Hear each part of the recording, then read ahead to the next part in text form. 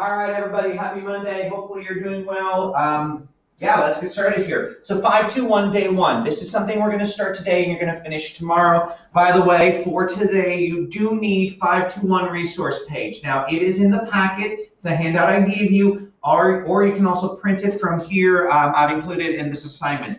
The other thing I've included in this assignment is a short video about the, it says Iditarod race. It's a race that we're going to be addressing. I really kind of want you to watch it. In fact, I prefer that you watch it right now. So if you could actually pause from this video, go back and watch the Iditarod race. It's really cool, but it explains kind of what we're going to be doing in class today. So if you don't watch it, it's going to be kind of weird, like kind of what on earth is he talking about, okay?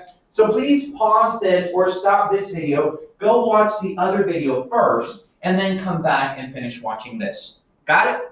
Go. Okay, well, I know that was kind of a weird transition, so hopefully you were able to open another window or something like that. Let's get started with today's lesson. So today we're doing 521. When are they the same? Introduction to system of equations. System of equations is a big concept that we're just going to start addressing today. In this section, as you see, it's section 2 of chapter 5.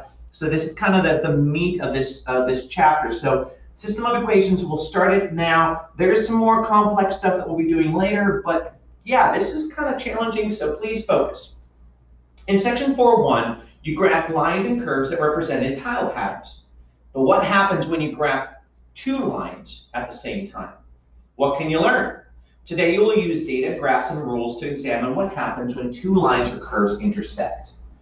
So here's our problem, 523. Now hopefully you watched the other video, really watch the other video if you haven't, because it really explains the Iditarod trail sled dog race, okay?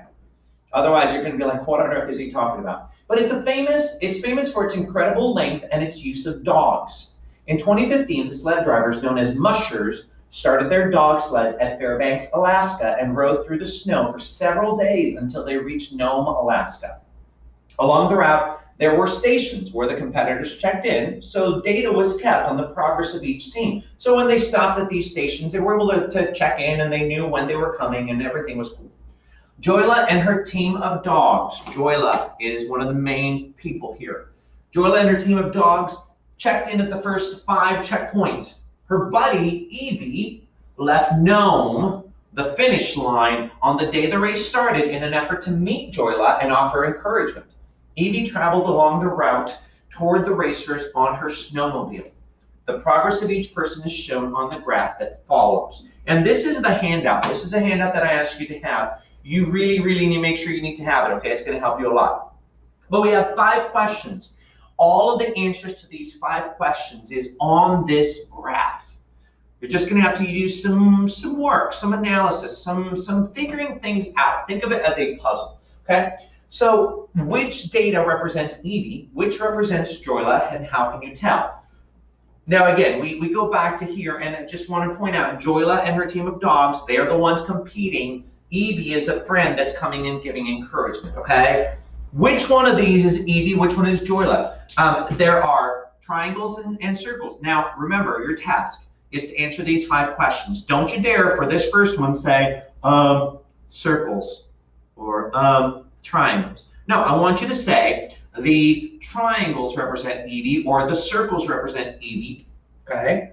Because, and then which one represents Joyla? The other whatever, the circle or the triangles represent Joyla because blah, blah, blah. How do you know? How are you figuring this out?